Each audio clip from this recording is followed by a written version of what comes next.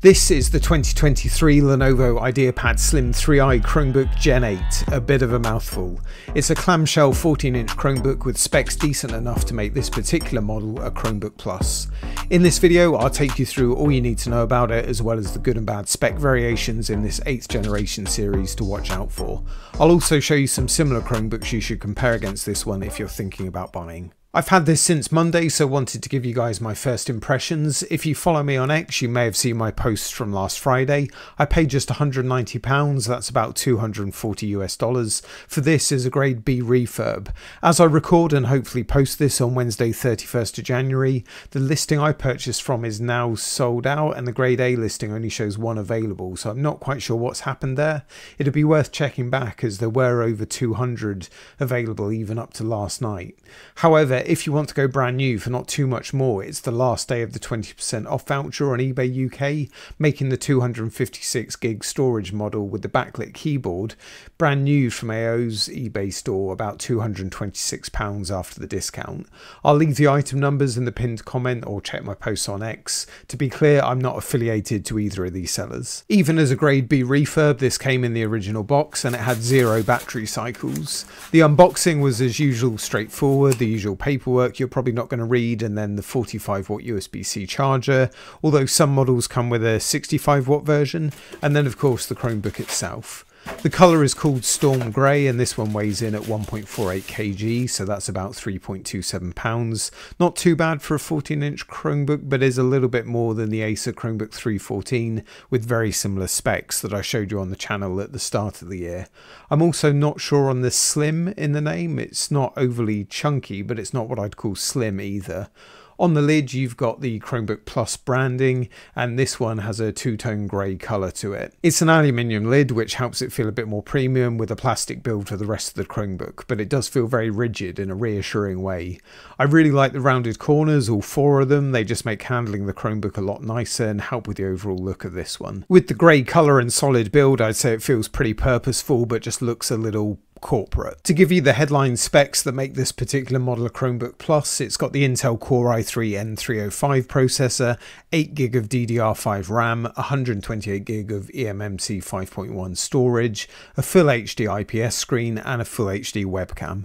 Taking a look around the device, on the left hand side we've got a USB-C 3.2 Gen 2 port for power data and display out, a full-size USB-A 3.2 Gen 1 port and a headphone microphone combo jack. Then over on the right hand side we've got a second full-size USB-A 3.2 Gen 1 port, an HDMI port and a Kensington Nano port.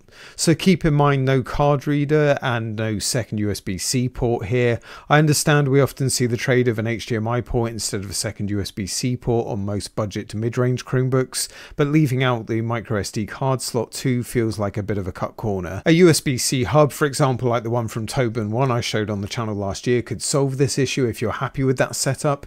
I'll link the video in this one's description. It's Wi-Fi 6E and Bluetooth 5.1 compatible, but note there's a few models in this range with a MediaTek Wi-Fi card, and that's just listed as Wi-Fi 6 rather than 6E. If you do want to check the full spec of any Lenovo in detail, do see the linked video in the description of this one. On the bottom of the Chromebook we've got the grill for the processor's fan on the back corner, 2 drain holes for the spill resistant keyboard on either side around the middle point, and then the 2 speakers at the front long edge on either side. It's not great positioning if you're using the Chromebook on your lap, but otherwise from my brief use of the Chromebook at my desk they get loud enough and the quality is so-so, but it would have been nice to see these up on the keyboard deck firing sound upward. However, I think the trade-off here is the spill resistant keyboard design, which probably wouldn't have been possible with the speakers on the keyboard deck. Opening the Chromebook up, it's a clamshell design and the screen goes back 180 degrees. The keyboard is well spaced and features keys with what I'd describe as a medium travel and a fairly firm feel to them, which makes for a decent typing experience. This model variant I have doesn't have the backlit keyboard, but there are options that do include that, so watch out for those. The trackpad is nice to use, fairly firm and responsive to both taps and clicks. When I received this one it was actually a little loose. If you watch the channel you'll know that's not the first time. It was pretty easy to get inside and adjust this one thankfully, but if you experience something similar just return yours for a replacement. The 14-inch screen is one of the strongest points of this Chromebook. It's Full HD, IPS with a matte finish and a claimed brightness of 300 nits. It certainly gets nice and bright and the colours look really good.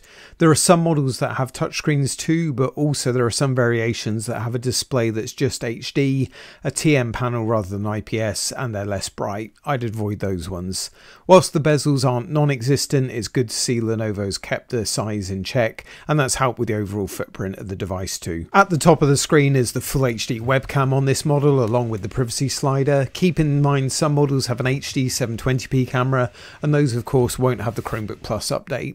As you'd rightly expect with this one being a Chromebook Plus model, performance from boot up to general use with several tabs and multiple users, as well as some light gaming, is seeming great. Keep in mind not all model specs across this Slim 3i model line will meet the Chromebook Plus spec. For example, they may have the N100 or N200 processor instead of the Core i3, and there are also some 4GB of RAM models as well as some of the other product variations I've already covered.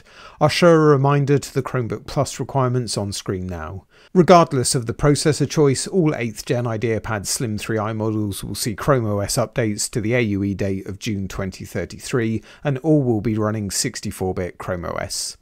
If you're considering this Chromebook and want to review the competition, the internal specs are very similar to two other Chromebooks I showed on the channel recently, the Acer Chromebook 314 and the HP Chromebook 15A, and the HP has the Chromebook Plus update. I'll link the videos on those in this one's description. I've been using this Lenovo at my desk with my pluggable dock too, I'll link it in the description. As expected, I could successfully run extended monitors across my two Full HD monitors, whilst using the Slim 3i's display as a third. All peripherals worked as expected too. The Slim 3i comes with a 57 Wh battery, and whilst it's too early for me to comment on battery life, under Google's power load test, Lenovo claim it's a max battery life of 11 hours with the Core i3 N305 like I have, and up to 14 hours with the N100 or N200 processors. It also supports rapid charge, and you can get to 80% in 1 hour if you have the 65 watt charger. When I've been pushing things a little, I've certainly noticed the fan kicking in, although it's really not too loud and heat hasn't been much of an issue for my brief use so far. Let me know what you think of this Slim 3i in the comments, and in the meantime, here's another Chromebook video from the channel for you to check out.